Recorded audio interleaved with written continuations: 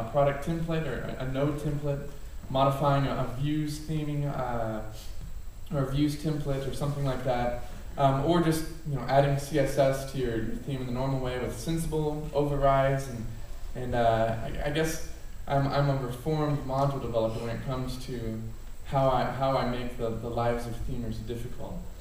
So the UberCart checkout form, for example, is notoriously difficult to theme and to customize. But now we're actually using the Forms API properly, so you can just theme the form. You can alter the form, which you couldn't do in UberCart. So those sorts of things, being close to core, but then also depending on these major contributed modules has really changed the way that we're developing Drupal Commerce. So if you want to find the latest code, the Commerce project on Drupal.org will always have, I guess, a stable sort of development snapshot. But the latest code is in my GitHub, where I do all of my development, and then I'll push it to GitHub, and then whenever it's sort of like a complete feature, or at least something that's not broken, we export to CVS. So there's actually a primary project on GitHub that's just github.com/DrupalCommerce/DrupalCommerce. That's sort of the staging for exporting to CVS. And then my personal fork of the Drupal Commerce project, which is github.com/rzarama/DrupalCommerce, has, I guess, the latest development. And if you're contributing patches or contributing, I guess, pull requests, then they'll come through my project on GitHub. And then go to Drupal.org. Additionally, there is no installation profile on Drupal.org yet, but there is one on GitHub that you can use. So if you're a developer and you're wanting to test drive the code, I recommend going to github.com/rzarama/commercedev. And this is my development installation profile that installs and configures all of the Drupal Commerce modules and adds some dummy product data and does some other finagling to the site to disable the overlay in the toolbar and use admin menu, among other things. So just so you know that that's there. If you have any questions about this, come find me after the session. Or I actually managed to roll in Alpha 1 last night, and there are links on the Alpha 1 release notes for Drupal Commerce to both the installation profile and also the demonstration site that I'm about to run through. But installing the Commerce Dev profile, you would just download it to your site's profiles directory. You're going to have to make a Commerce Dev directory, and then you'll have the Drupal Commerce Dev option during installation. And I don't know if we should try this, because I'd hate for it to blow up on me when I do the live demo. But it should just install everything just fine, and upon installation have dummy product data, a shopping cart block, and I should be logged in with an admin menu, able to browse to the different user interfaces. We'll give it just a second to finish working. 5 seconds.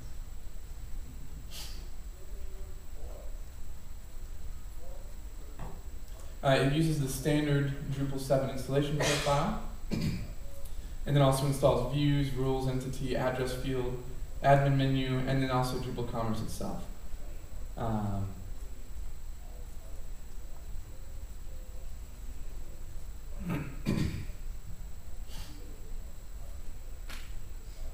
Oh, and also I don't like the way that Bartik looks out of the box right now, so I use Garland still.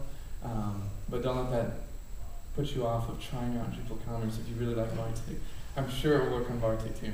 So this is just what the installation profile looks like when you come up. There are no images on these products, but it's possible to add images to them and fiddle around with those things by going to your store, editing your products, finding the right one, and modifying, and playing around with it as you see fit. But I'm not going to use this fresh install unless the internet fails me, because we do have a demonstration site online that I would recommend to you. The URL, if you need to copy it, is demo.commerceguys.com/DC. And this is just a quickie, I guess, demo swag store that I set up.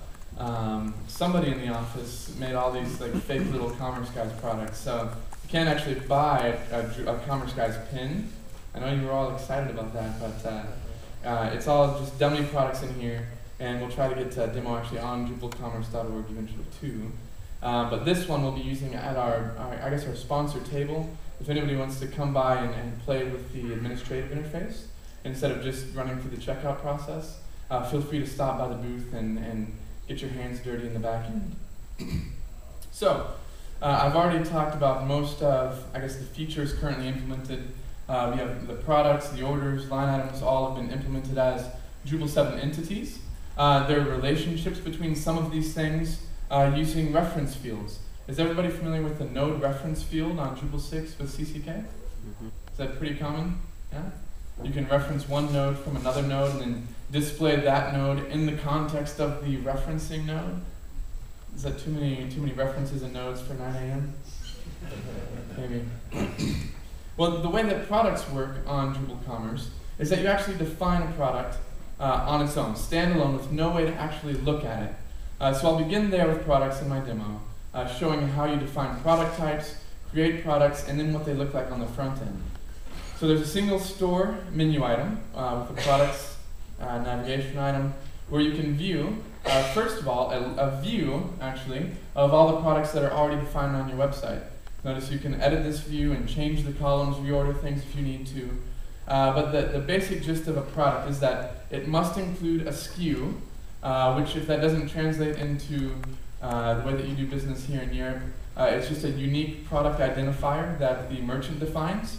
I've been told that that doesn't really translate well. But you have to have a unique SKU for every product on your website. If you remember in Uber Cart, you could have one SKU and then add attributes to it, so that one product node functions as multiple products, like different sizes of t-shirts or colors of hats or something. In Uber Cart, you would actually have to define upfront all of your different products, including all of the product variations. So a product must have a unique SKU for every variation that you're selling, and it also must have a price, at least a base price. You can attach additional price fields to the product as you need them. I'll show that in the UI in just a second. And then every product has a type. Out of the box, Drupal Commerce just makes this generic product type, which just has the basic product information with no extra fields attached to it.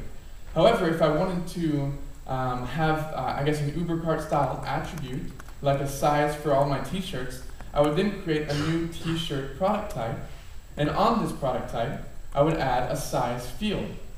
So I think we actually had a pretty frequent feature request in Uber Cart to use CCK for attributes and options. Well, now that's actually what we're doing in Drupal Commerce.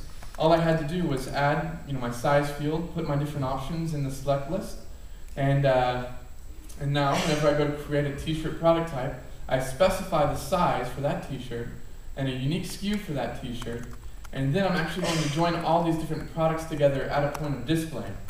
So you'll notice this is a little more work.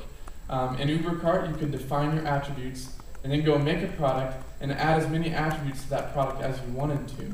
In Drupal Commerce, you actually have to define a product type, add the fields to it that you need that will function as your attributes, and then go and list out each individual combination of attributes that you want to sell. So you can imagine if you have more than one attribute on a product, that you're going to have to start listing out like 15 products for every single product you're selling. That would be a royal pain and not something I would wish on anybody.